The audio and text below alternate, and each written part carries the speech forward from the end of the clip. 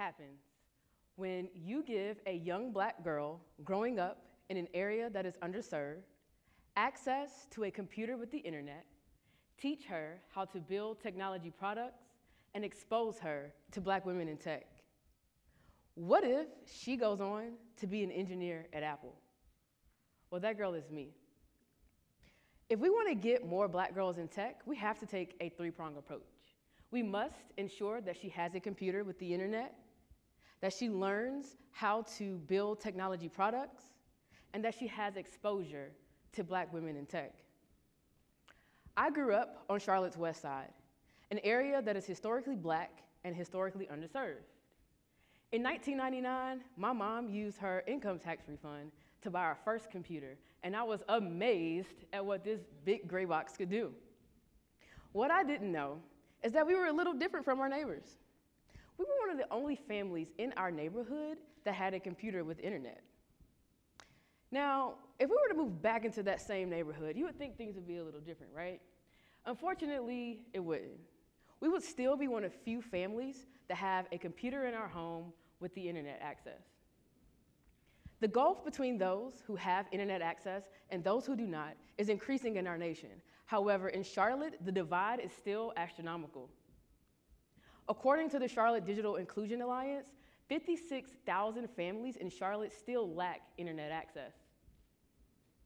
That computer, that big gray box, I was able to explore it through periods of trial and error in the comfort of my own home.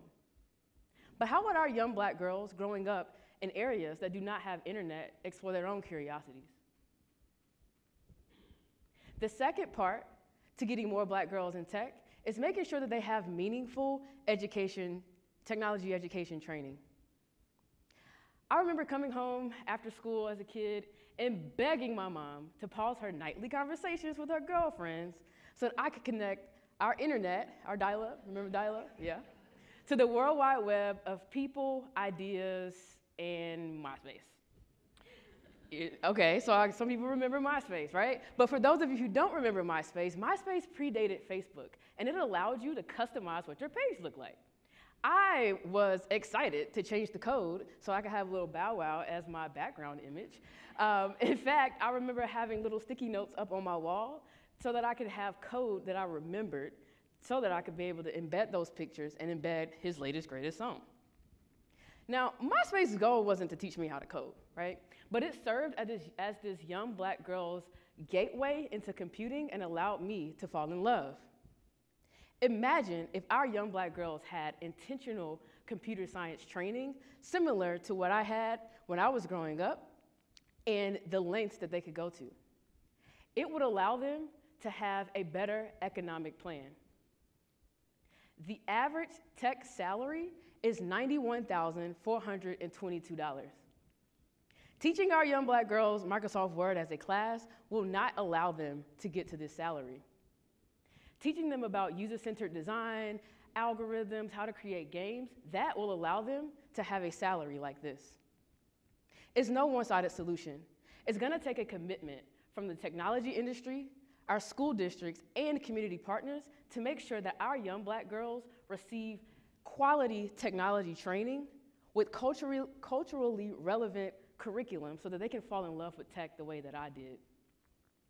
Now, the third thing that we have to do is ensure that our young black girls have role models that look like them. Perhaps one of the greatest things that happened to me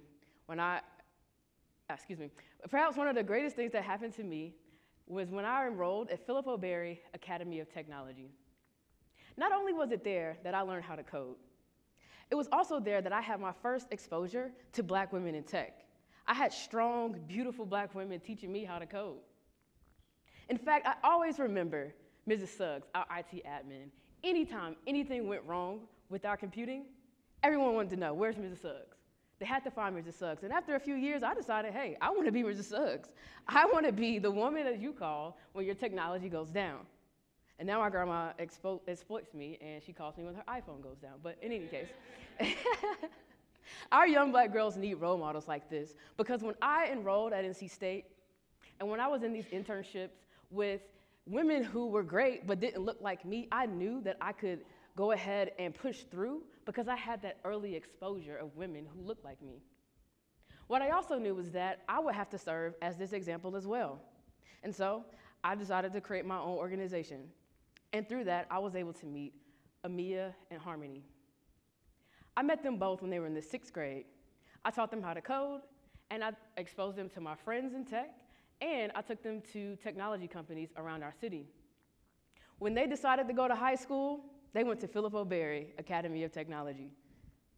Amia, who is now a freshman at Philip O'Berry, knows how to code in 2 different programming languages. She earned an all-expenses-paid trip to Facebook's headquarters out in California, and also has the goal to teach other girls how to code. Harmony, who is a junior at the middle college, desires to be a user experience designer, just like I was when I worked at Apple's headquarters in California, designing and doing research on applications that every single employee has to use every single day.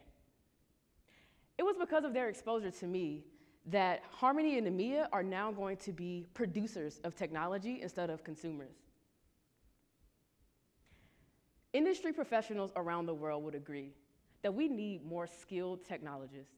Not only do we need more skilled technologists, we need more diverse skilled technologists. It's not enough to put iPads and Chromebooks in every classroom, coupled with a few posters of Mark Zuckerberg and Steve Jobs. Our young black girls don't see men like Mark and Steve when they go home. They see women like me, women who have pushed past the odds to make a life for themselves. It's not enough to let our young black girls spend hours and hours consuming YouTube videos when we could be showing them how to create YouTube videos or the next YouTube. We have to be intentional about making sure our young black girls not only have access to a computer with the internet, quality technology training, and exposure to black women in tech. So I ask you again, what if we take a young black girl growing up in an underserved community, give her a computer with the internet, teach her how to produce her own technology, and expose her to black women in tech? You influence the future by creating more creators, like Harmony, like Amia, and like me. Thank you.